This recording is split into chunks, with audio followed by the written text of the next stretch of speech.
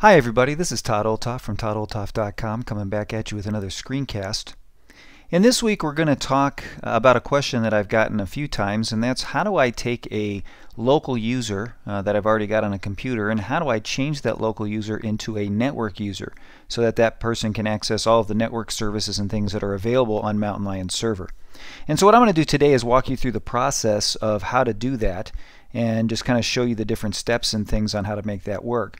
Apple does have a support article out on that, and I'm going to put the link for that on the screen just in case you'd like to follow it along also with the way they lay it out. But I want to show you visually how this is done because sometimes this causes some confusion. So you can see right here on my server I've got different users. I've got John Doe, who's a local network user, and you can see right here I've got Sally Doe, who is just a local user. She's not a network user, so therefore she can't use any of the network services.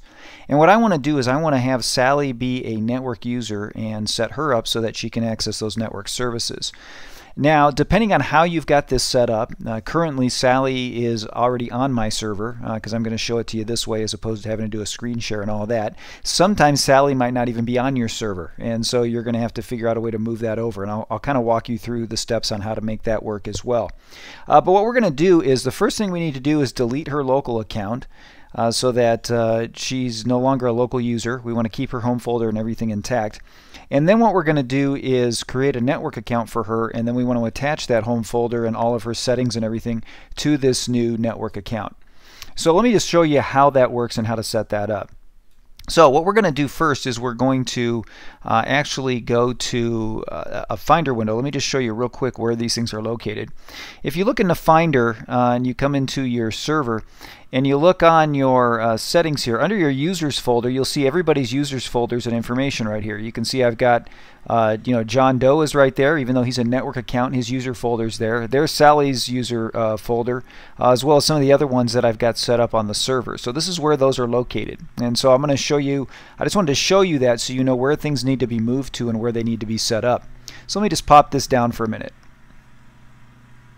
Okay, now the first thing we need to do is we need to remove Sally's account. So what I'm going to do is let's go to System Preferences. Let me pull that up. And you're going to want to go into your Users and Groups area. Okay, so Users and Groups on System Preferences. And you can see I've got all my different accounts that are actually on the server. These are my local accounts. For you, it may be a remote computer that you've got set up, or you've got these set up somewhere else. So what I need to do first is I need to delete Sally. So you're going to need to click the lock and authenticate, which I've already done. And so I'm just going to remove her from the account here. Now, what it's going to ask me is whether I want to save the whole home folder in a disk image, whether I don't want to change the home folder, or whether I want to delete it. What I want to do is I want to say I don't change the home folder. I want to leave it in the users folder. I want to leave it alone and just keep the home folder stuff.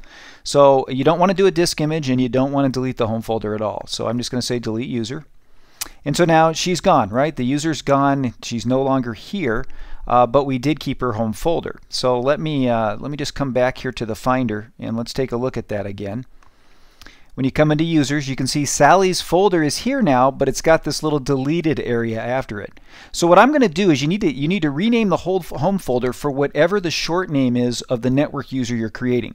So I'm just going to create Sally Doe again, and Sally D is still going to be her short name. So I just need to make sure that I rename this folder so that it doesn't say deleted on there, or I won't be able to link her up to it. All right, so I just did that.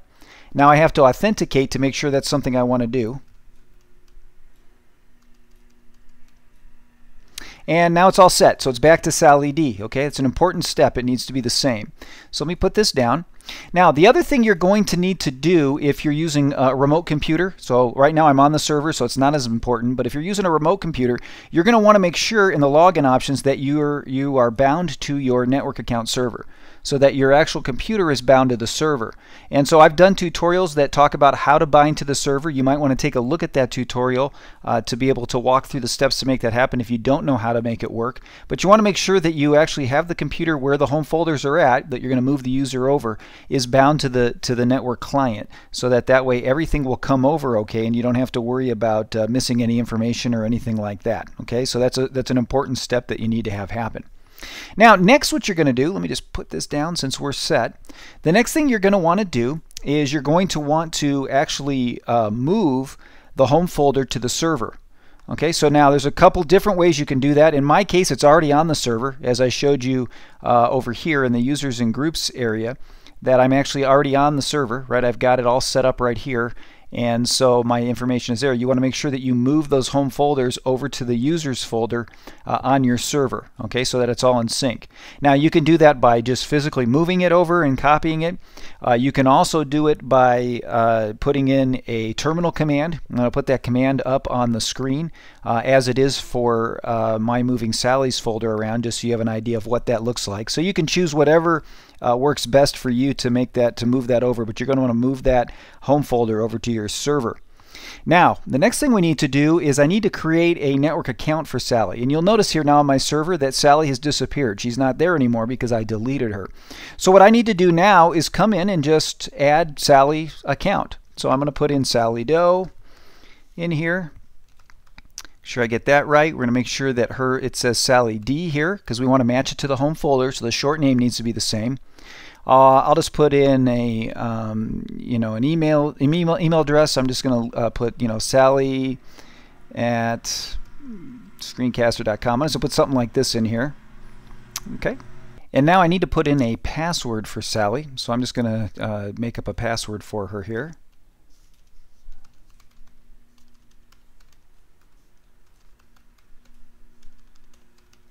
Okay. And then I've got her all set up. And so I'm adding her now to the server, and I'm just going to leave this alone because I'm going to use a terminal command for her home folder. Because what I don't want to do is set up another home folder for her in another place. I'm just going to leave that alone for right now. And I'm just going to click Done. And now it's going to actually create a record for Sally, and it's going to add her in. Now you notice that Sally's here, and it shows that she's a local network user. So that's what I want her to be. Now she's on the network. And so now there's one more thing I need to do is I need to link her home folder to this new network account. So I need to change the ownership of that home folder so that it works. And to do that, I need to pull up the terminal here and put in a command to be able to link those things together. So let me just go to terminal, pull that up here. And what you're going to want to do is you just want to log in and you want to type in this command. You want to go sudo with a space, chown, the negative R there. Okay, and then we're going to put in the username, which would be, and that's a short name. So in our case, that would be Sally D. Okay, you're going to want to put that in and make sure that it is the short name. It's not the long name or anything like that. It needs to be the short name of the user with a colon, and then the primary group that your person is in. So let me just pull up the server application again here real quick. Hang on one second. Let's pull that back up. And if you go to your groups, you'll see that work group is the primary group. So that's what I want to put in there and spell it just like it is right there. So what we're going to do, let's pop this back down. And so in terminal right here, we're just going to put work group. Just like that, because that's the primary group that the person is in. Then you put a space and you put a slash, and then it's users with another slash, and then Sally D, the username, just like that.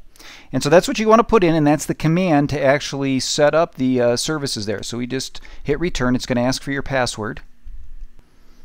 Hit return, and everything now should be connected and ready to go. You can see that we got a bar back here, so everything should be good. So if I just pop this down, and let's go back in here to the server application, everything now should be up and ready to go with Sally with her accounts connected together.